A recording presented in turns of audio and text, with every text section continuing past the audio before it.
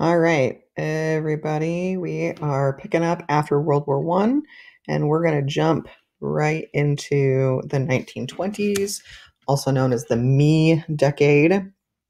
And there you go again, making that sound. I gotta stop that.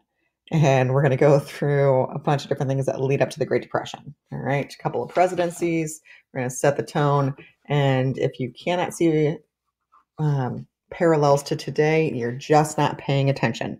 However, I am very much interested in what you think about today compared to the lecture I'm about to give. All right, so you guys can watch the trailer for The Great Gatsby. Obviously, you guys know this is all based on the 1920s and this opulence, everything. It's after the First World War. Economy picks back up. America comes out of the First World War kind of smelling like a rose, economically speaking, because while much of Europe is devastated physically, financially, militarily, and just loss of life, America, the fighting didn't happen on our soil. We were able to provide kind of like a bank. A lot of credit was handed out by the United States to the Allied powers. And uh, then we also produced a lot of things after the war. And of course, our customers are a lot of people in Europe because their manufacturing processes are completely destroyed by the war. So a lot of rebuilding happening there, and we help facilitate a lot of that. So we start off with 1910. Look at this lovely lady in the white. She looks real happy, right? Compared to the people having a real good time in 1926. This is after we've got the right to vote on the 19th Amendment that is passed in 1920. It really comes through 1918, 1919 out of World War One, especially really pushes things over the edge because women really helped support the war effort, and a lot of American society saw the value in that, and it really made President Wilson, recognize the fact that women were in fact valuable and could, earn the right to vote. Aren't we lucky? So, 1920s, flappers, hair gets cut short. We go from like the more curvy kind of figure to like this more, this dress over here. This is all called a drop waist, more androgynous, more kind of women are out smoking and drinking and rolling down their stockings and being a little more scandalous and showing a lot more skin, right? Generally having a probably better time letting loose. But you know what really is going to make people feel better after a world war, or really towards the end of the First World War? Not being able to have any kind of alcohol. That seems like it's a real good plan. So prohibition is the 18th Amendment. So obviously it happens before the 19th Amendment. And there are a couple different things that lead into the 18th Amendment. We've got a lot of people who, especially women, who are saying if that alcohol is an evil, and obviously it can be abused and can be very problematic, but that men abuse their wives and don't provide for their families. We've got people who are going to war where alcohol use becomes a big problem, and we've got this idea, especially going into World War One, about things being much more austere and sacrificing for yourself and not consuming the goods that where facilities can kind of go and make other things in a wartime effort. Modern day prime example. So there are a lot of distilleries. The distilleries make hard alcohol, things like vodka, gin, that kind of stuff, compared to breweries that brew ale and beer and ciders.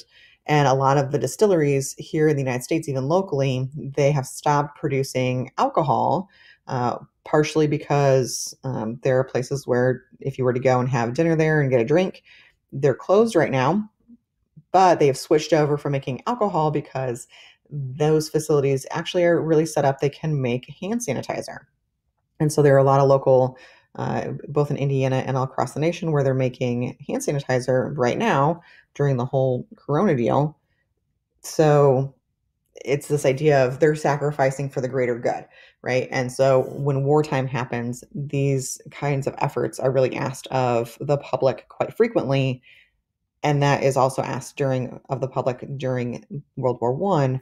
that brings alcohol consumption down, combined with this idea of, especially like the women's temperance movement, the idea that men need to be responsible and be good family men, that kind of stuff, leads to the passage of the 18th Amendment. We know it later gets repealed with the 21st Amendment, which is why there's a lot. There is a chain of liquor stores called the 21st Amendment. And this guy over here, that would be Al Capone, who makes a crap ton of money.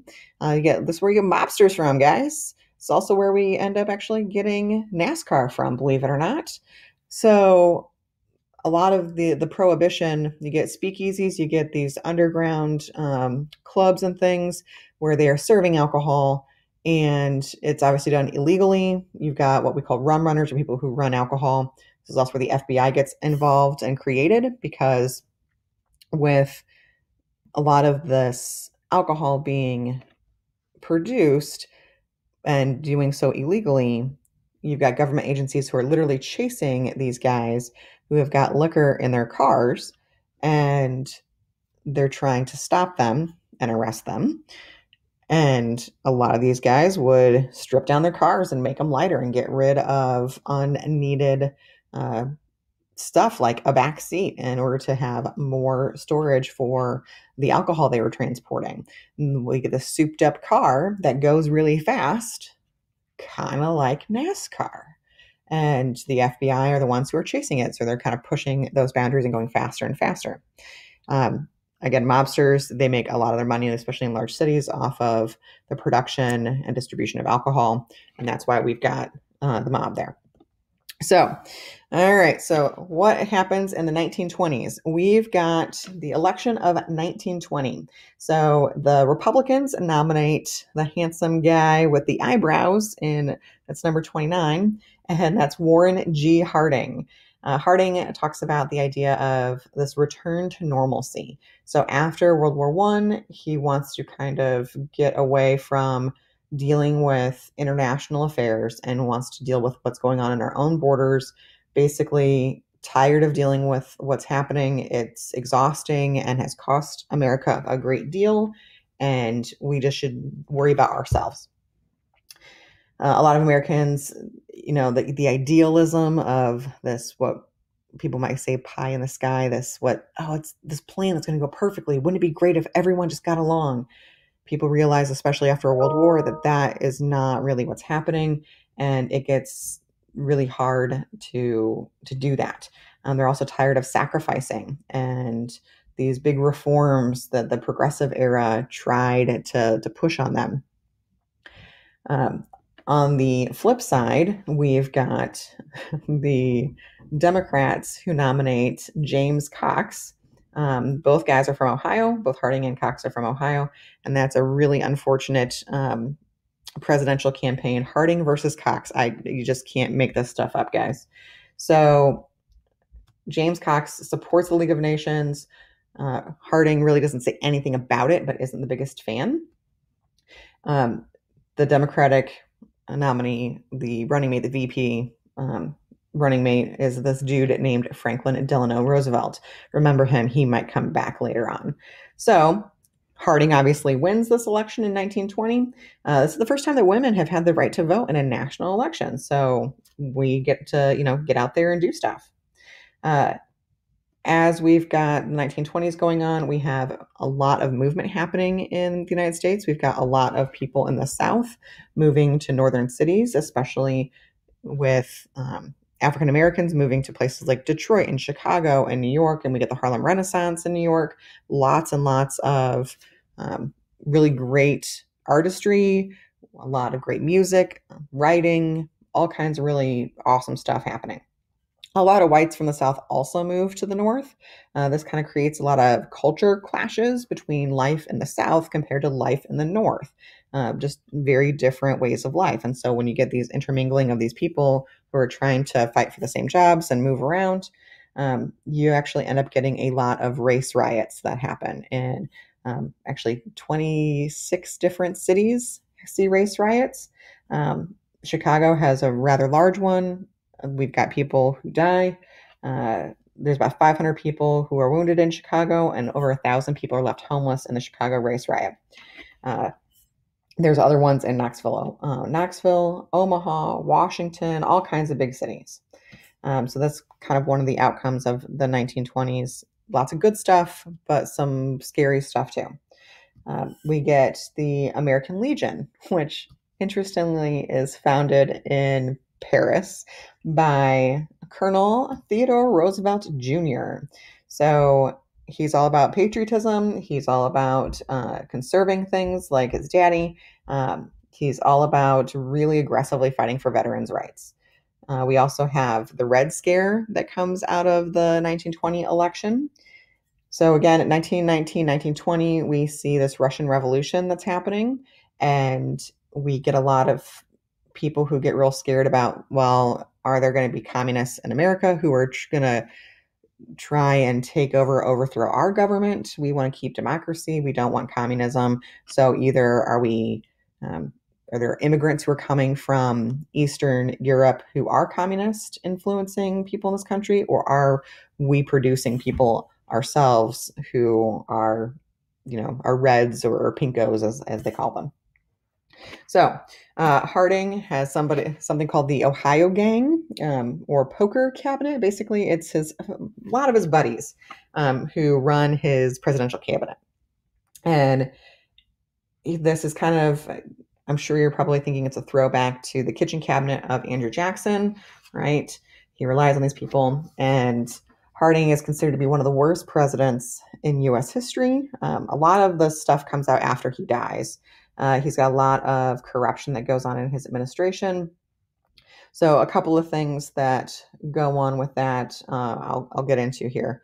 But Calvin Coolidge comes next. His tagline is "Stay cool with Coolidge." I mean, not gonna lie, that's pretty great.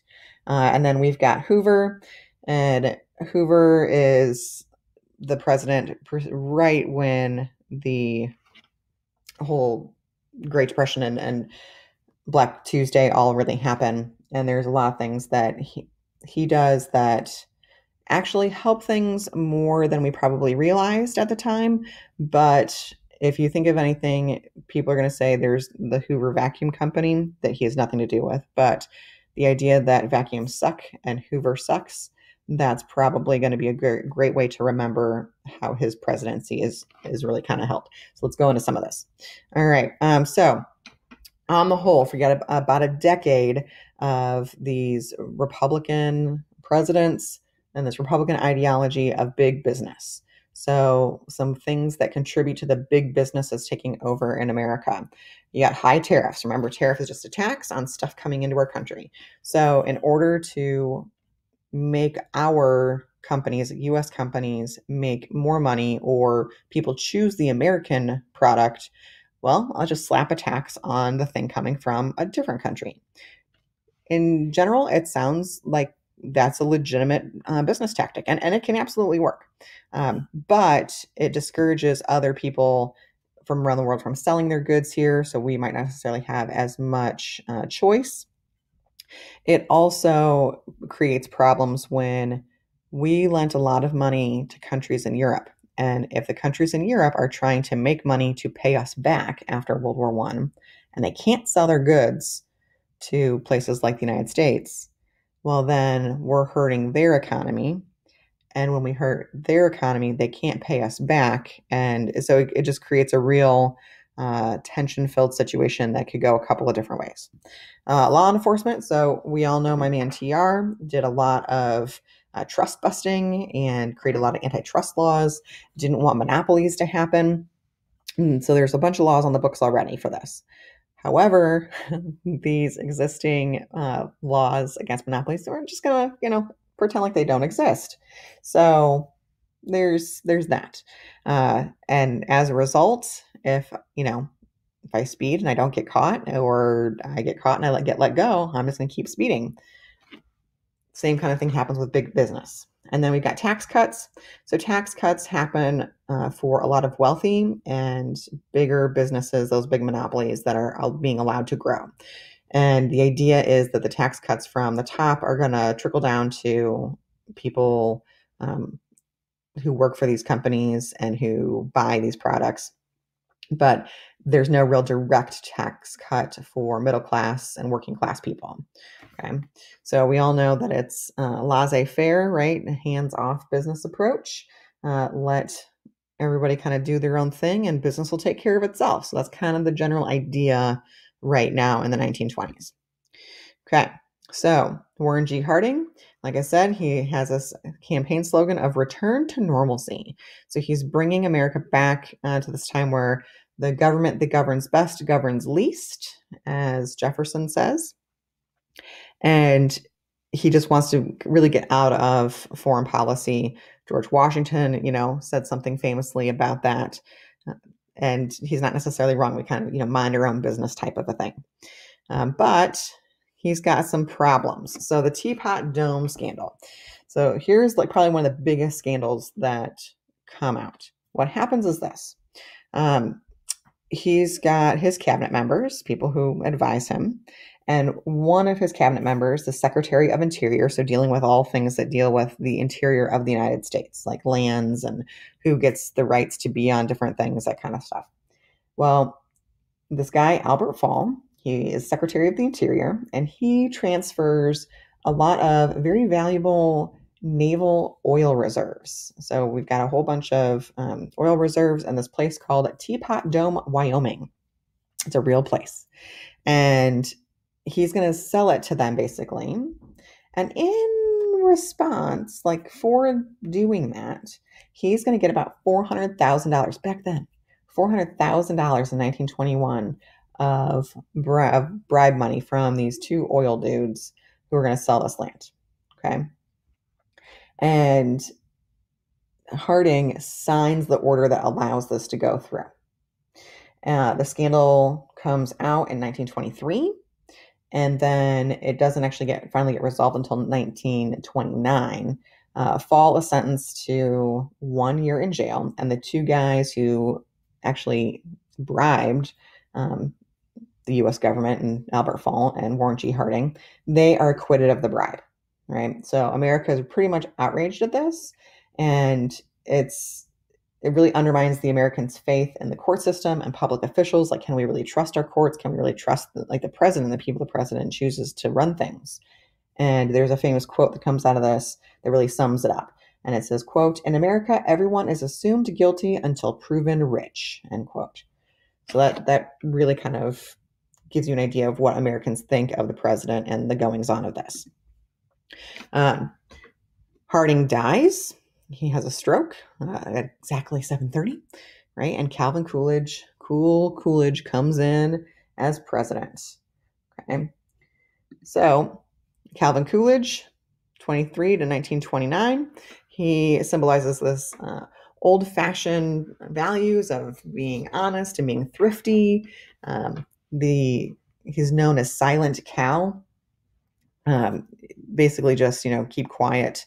Don't need to do a whole lot. He didn't really rock the boat. He really just kind of did the status quo and kind of followed in his predecessor's footsteps, right? So he manages the budget and he really cuts spending in America a lot. Okay. So all of that is kind of problematic. So Herbert Hoover, again, you can't make these names up, this guy, Herbert Hoover. So he campaigns on this idea of something called rugged individualism, right? Don't you wish your boyfriend had rugged individualism? Well, basically, it's the idea that Americans and people are going to do best when we basically are given an education. So I'm all about that. And we give them the opportunity to do stuff, and you're going to make your own way, right? Americans are very much cut my own path, make my own way, sometimes quite literally if we look at Lewis and Clark and all that kind of stuff. And so he's a self-made millionaire himself, and he was a Secretary of Commerce or Business under Calvin Coolidge. So he's been in the government for a while. Okay, so what ends up happening is we've got this me era, this me decade, where money is being spent quite a lot. So it's consumerism. You are what you own, or you are what you buy. So workers are making more money, and we had more leisure time because we've got the invention of a lot of time-cutting devices, things like the electric dishwasher and washing machine and vacuum cleaner. We've got this idea of buying on credit. We still have this today, where if I don't have the cash to buy the thing I need, well, I can, 5 easy payments of $29.99, right? So, but wait, there's more.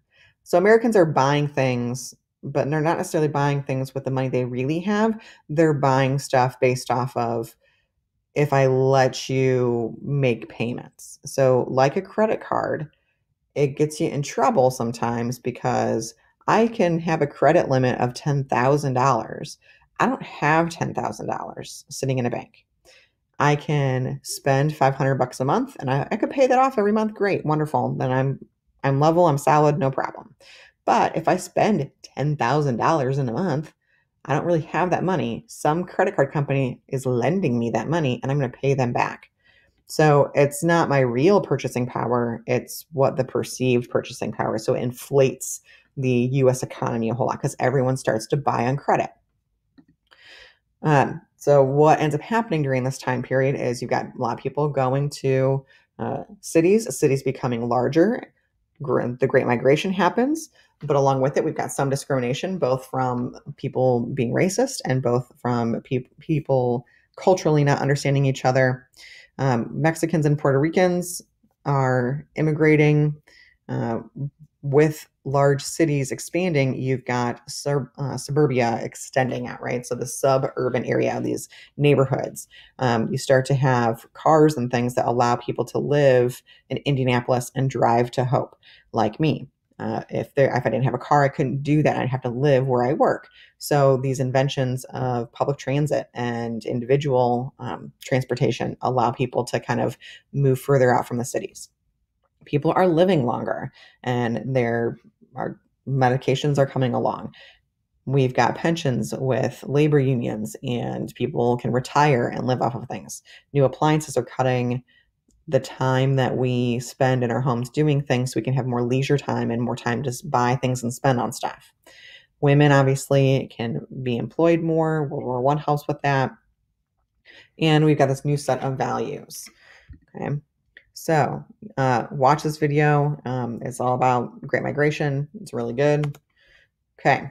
What's going on in the world? What everyone wants to do? Well, movies. So obviously we talked a little bit about Birth of a Nation, but Chaplin, the Charlie Chaplin movies, huge, huge, huge, huge, right? Slapstick comedy, very physical comedy. He's like one of the best.